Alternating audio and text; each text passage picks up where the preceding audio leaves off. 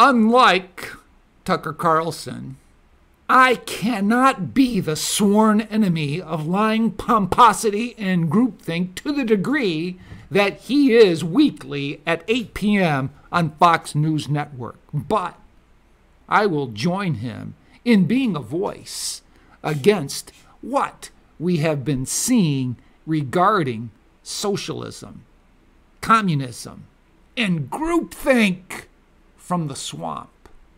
I went to a school board meeting the other night, not as a domestic terrorist, but as a concerned taxpayer over what the National School Boards Association sent to the Biden administration, basically asking them to investigate and go after those they deem domestic terrorists, meaning concerned parents and taxpayers.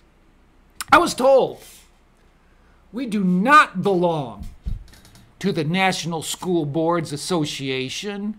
Our association is with the New York State School Board Association. I checked. Do you know what the New York State School Board Association did with that Biden administration endeavor to investigate? They applauded and sided with the National School Board Association letter to do that very thing. So it looks like I'm going to have to go back to our own school board and say, why are we even part of the New York State School Board Association? I brought up the fact that we are seeing diversity, equity, and inclusion in a ubiquitous way throughout the nation, especially in education. What does this diversity mean? Is it a way to legitimize abnormal, unnatural, and unwanted behaviors that were once deemed that but now are given legitimacy? Is that what diversity is about? Equity. It's interesting that as you see this in education, equity only pertains to those in the system. That is, if you are a homeschooler, if you go to private school, equity doesn't apply to you. You're excluded. No resources whatsoever should go to you. They only belong in the government-run system. You're excluded, which is kind of odd because they're for inclusion. And I say inclusion of what? Is this inclusion conditional or unconditional?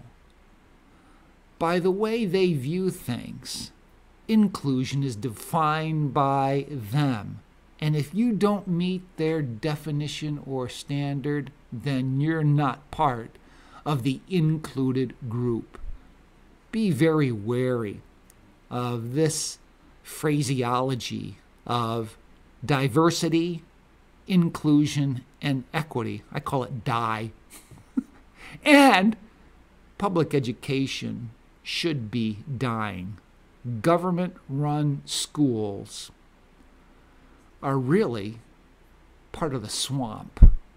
And it's time we start calling government-run education as much of the swamp as we see the Department of Justice, as well as the State Department.